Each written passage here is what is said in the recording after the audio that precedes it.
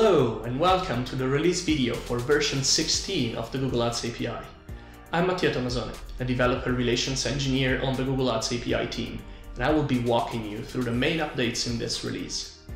There are several new features to discuss, so let's get right into it. But before that, remember to like this video if you found it useful and to subscribe to the channel so that you can always be up to date with what's going on with the Google Ads API. Let's begin with recommendations. In v16, we added support for 7 new recommendation types in the API to help your users improve their Google Ads campaigns and maximize their results. These range from recommending your users adopt some Google Ads features, like the maximize conversion value bidding strategy or the final URL expansion for Performance Max campaigns, to tweaking settings of features your users are already adopting, like customer lists or demand gen campaigns. But that's not all. Version 16 of the Google Ads API also introduces a new method in the recommendation service called Generate Recommendations that you can use to retrieve recommendations for a campaign during its creation. This will help your users optimize campaign performance from the outset. It's available for Search and Performance Max campaigns and for a subset of recommendation types. Check out the release notes and our recommendations guide for more information.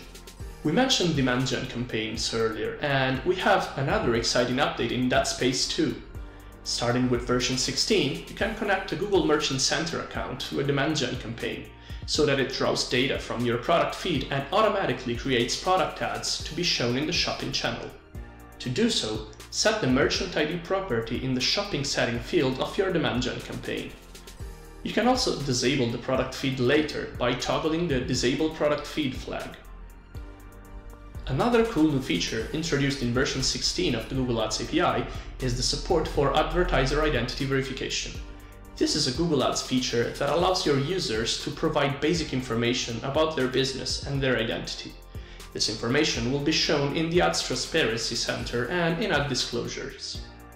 For some advertiser categories, identity verification is mandatory, and you can now use the new Identity Verification service to query the state of the verification process for a customer account and see if it has a deadline for verification.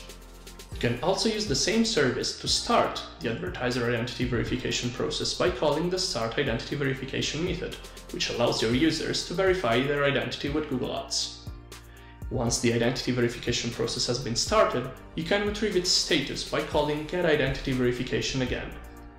If you've been following these release videos for a while, you may remember that back in version 12 we introduced a new field for campaigns called Primary Status that allows you to retrieve precise and clear information about the reasons why a campaign may not be serving or not serving optimally. In version 16, we have added the same type of field for the ad group and the ad group ad resources, so that you can obtain the same type of information for specific ad groups and ads inside a campaign. Finally, the advertising partner field has been moved from the account link resource to the product link and product link invitation resources.